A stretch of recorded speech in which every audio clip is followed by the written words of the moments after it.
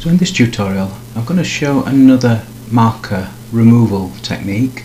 This time I'm going to use the RotoPaint node and use some of the sort of fairly basic but nevertheless useful painting tools inside inside this node to do basically a live paint removal.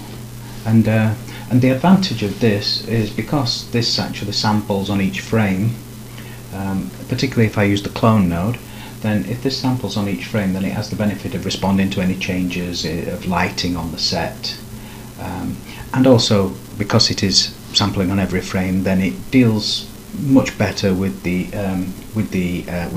problems created by repetitive textures.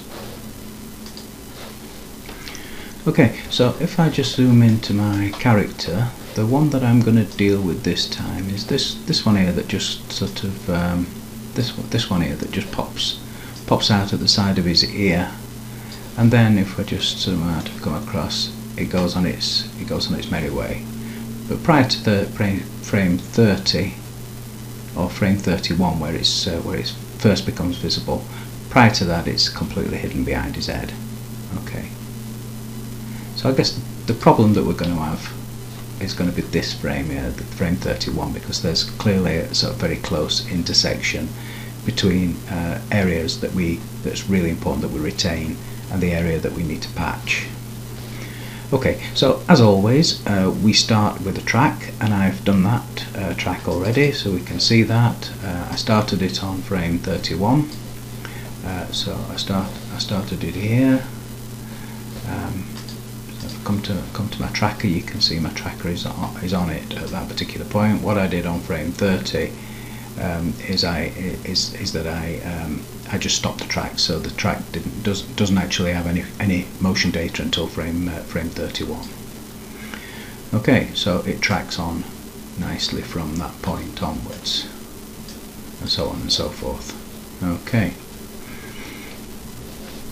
So I'm going to come back to that offending frame of frame 31 and just turn off my tracker, and we'll take a look at how we can do this. Okay, so the node that we want to use is the RotoPaint node. You can just type P like I just did, and that brings up the RotoPaint node. The RotoPaint node is distinctive from the Roto node, mainly because it's got these additional paint tools. It's got the brush tool there with the brush and the eraser. It's got the clone stamp tool that also has a reveal. It has a blur and sharpen and smear function, and it has this simple dodge and burn function. Okay. The difference, of course, between these are, you'll be familiar with these if you use Photoshop, these features. The difference is that each of these are stored as individual strokes, pretty much like the history in Photoshop, but each can be set to a specific lifetime. And obviously I don't want any of my paint strokes to exist prior to frame 31, otherwise they're going to punch a hole in my character. Okay, so as I said, I'm going to use the clone stamp. So here's the clone tool, so just make sure that that's selected, and then I've got some basic settings up here. In terms of the opacity, I'm just going to take that down to 0.2 so that I can sort of paint sort of nice and slowly and progressively. Also, I'm going to need my my brush size to be much smaller than this. This is only 1280 by 720 footage, so I'll set that to 10. We can see that's probably a good size. I inadvertently created a clone there by doing so. And then the hardness, I'll set that up to about 0.5, and that obviously dictates the amount of feather that exists within this. Anyway, I'll turn that one off and we'll start again. So we know that we need to be sampling from the left side, or the top or the bottom of this. We obviously can't sample from the right side because at this intersection point we'll be having problems. So I'm just going to get my clone stamp now, hold down Control and drag out, and you can see what I'm doing there is I'm establishing the difference between my sample area, which is the circle on the left, with the paint area, which is the circle on the right. And now I'm just going to hold down my mouse and just paint in, and it really is this simple. Okay, and I'm doing it in one big move, and by doing that it only creates me one clone. In fact, what I'll do, just to show something a little bit different, is I'll do it in 2 or 3. So I'll kind of go in and do that part there, then I'll resample, come in and do this corner, and then I'll resample again and come in and do this corner. So essentially what I've got now is 3 strokes. I've done that specifically so I can show a slightly different function of connecting the tracker to the patch data.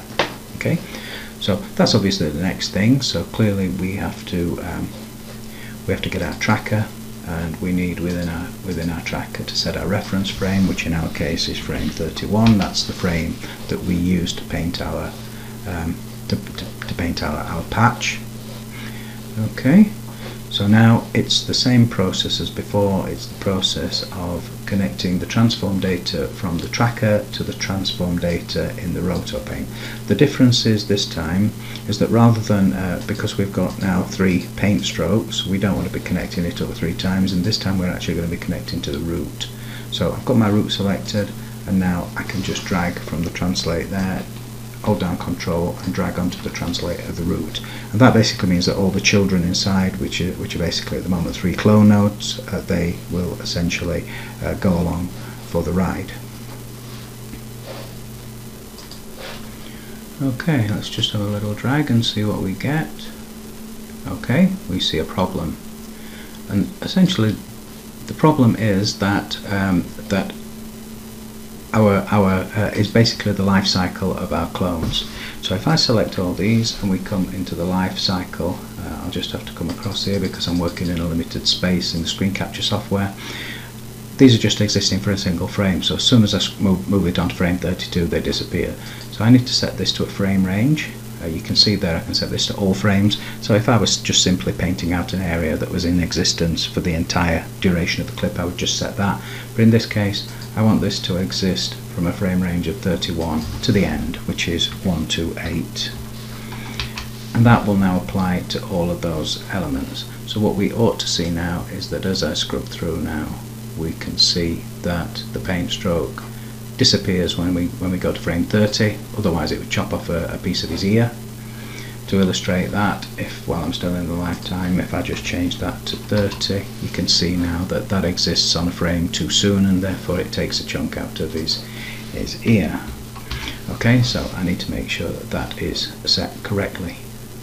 Okay, so we can now QC this in the same way as in previous, by making a copy of the track and then pasting that below our roto node, and then making this copy of the track a stabilize, which essentially means that that rather than sort of trying to track this across as it moves, now we can QC this in place.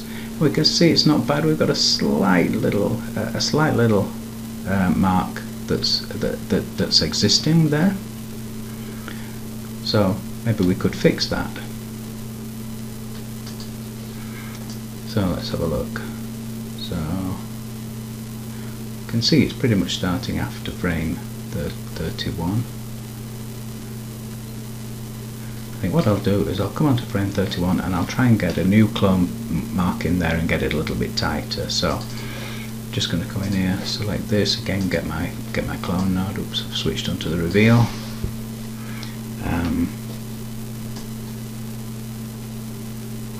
Just sample from a little bit further away this time, and I'll just go in and tighten that up. Okay, now I've deliberately just gone into the ear. Again, I'll set that lifetime from a single frame to a frame range of 31 to 128. Again, if we QC this now, we can see that that certainly got rid of that problem. We can see from here on in we're not getting that little slither of light, but of course we have taken a chunk out of the ear on frame 31. On frame 31, we've taken a chunk out of the ear.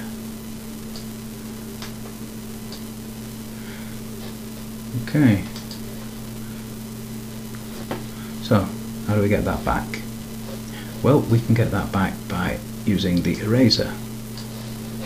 Again, I'm going to need to reduce the size of the brush. I'll take the brush down to 5. I don't need to be quite so precise with the opacity, so I'll keep it fairly opaque. And now on this frame I'll just actually the next frame, isn't it? There. I'll just come in with the eraser and I'll just erase back.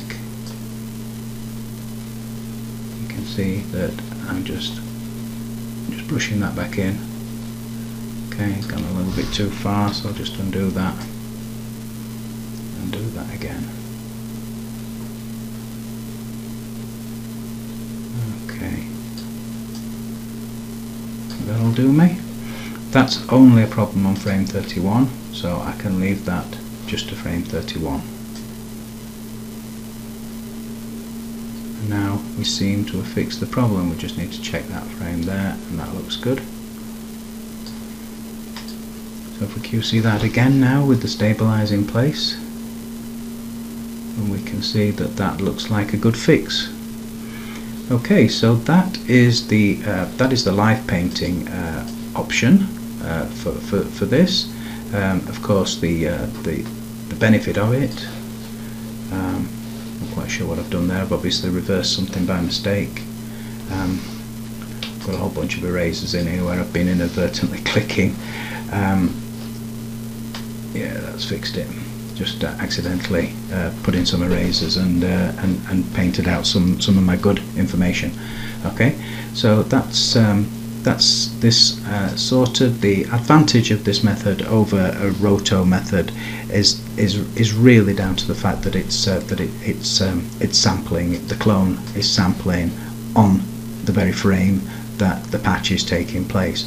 So what that means is if you've got any repetitive patterns, then they're eliminated by that. And also if you've got a change of light, so say for example the camera's moving and it's much lighter over here than it is over here, and of course as these markers go from right to left, we won't see that with the stabilize on, but as these markers go from right to left, then they go into darker territory, and therefore the colour of the patch would change underneath it. So the advantage of the live paint method is that because it's sampling from the same point and the same point in time as well as space, then it's picking up on those kind of light changes.